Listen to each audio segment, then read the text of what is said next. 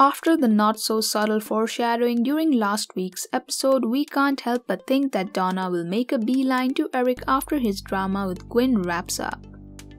Donna hasn't had a storyline on B&B for a while, and this could be a perfect opportunity for her character to get some much-deserved screen time.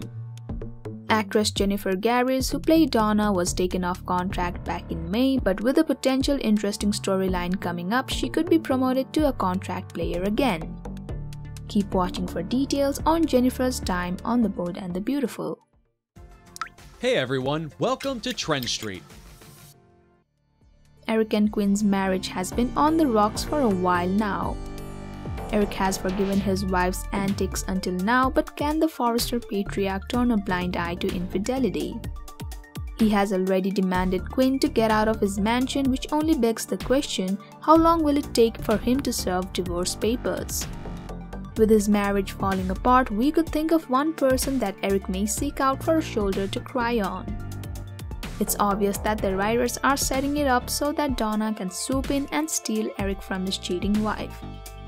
Other than a recent flirty moment with Eric, we haven't seen much of Donna, who apparently has been spending time with her nephew and nieces. It could be fun to see her flirting some more with her honey bear, along with some good old sparring with Quinn. Not only do Eric and Donna have great chemistry, this Logan sister has been backburnered far too long. We're all for Donna to be the next woman whose portrait hangs in the Forrester mansion. Newer fans may not remember that Eric and Donna were once married. After all the efforts by Pam and Eric's children to sabotage their marriage, at the end what caused their breakup was Stephanie. In an argument with Donna's mother Beth, who was suffering from Alzheimer's and had forgotten how to swim, Beth fell in the Forrester pool and died. Donna blamed Stephanie for her mother's death and wanted Eric to support her. He took Stephanie's side and Donna broke up with him. Jennifer joined the show back in 2006 and was on contract until 2015. She was then seen only occasionally on holiday and wedding episodes.